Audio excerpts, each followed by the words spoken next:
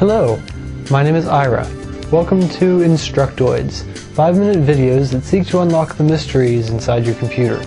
Today we're going to talk about RAM. When a computer starts a program, such as a word processor, that program is read from the hard disk and put into RAM, so that it can be quickly and efficiently accessed and modified. It's like pulling a file from a filing cabinet and spreading it out on the table. RAM stands for Random Access Memory, so named because of its method of data access. Whereas the hard disk drive puts data in a physical location on the disk and must access that location to retrieve it, RAM stores it regardless of physical location, allowing it to access it randomly. The beauty of this concept is that RAM can access all of its information at the same speed, while a hard drive takes longer to retrieve a fragmented file than a file saved in one space.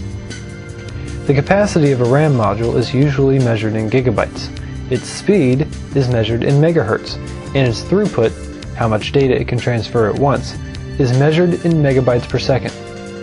Most RAM can also utilize more than one channel of data transfer, further increasing its speed.